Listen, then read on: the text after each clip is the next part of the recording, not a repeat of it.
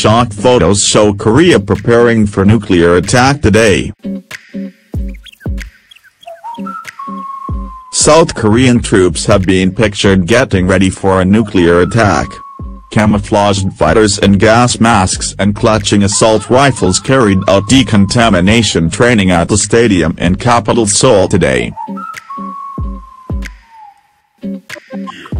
The exercises are designed to prepare their systems and capabilities to respond to chemical, biological and nuclear threats. American's top general has warned North Korea's nukes can now reach the mainland U.S.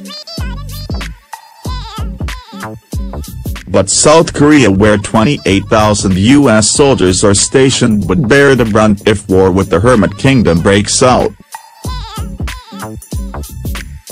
Kim Jong-un has threatened to nuke Seoul if he thinks the U.S. is about to attack.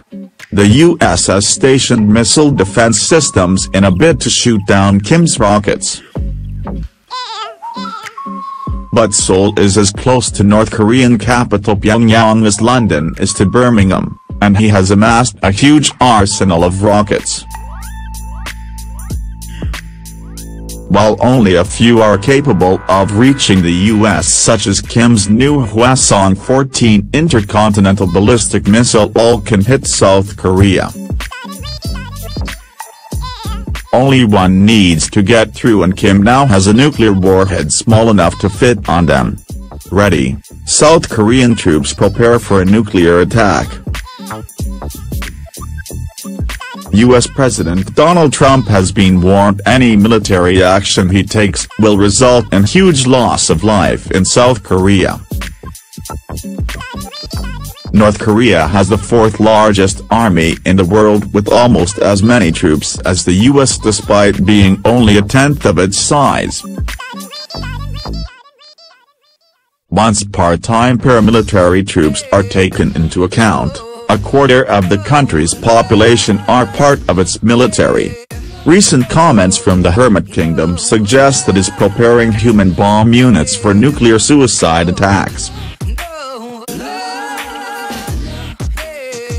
If World War III does break out, South Korea looks likely to be nuked. Trump has threatened to totally destroy North Korea. The North has taken this as a declaration of war and threatened to shoot down U.S. bombers if they carry out irregular flights near its territory. DRY run, South Korean troops practice treating a colleague.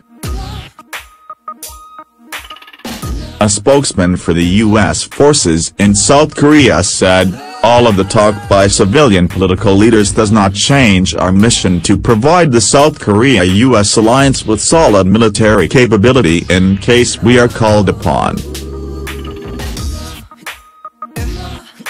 Our focus is to maintain military readiness with our South Korean partners no matter what is being said in Pyongyang, Seoul, or Washington, D.C."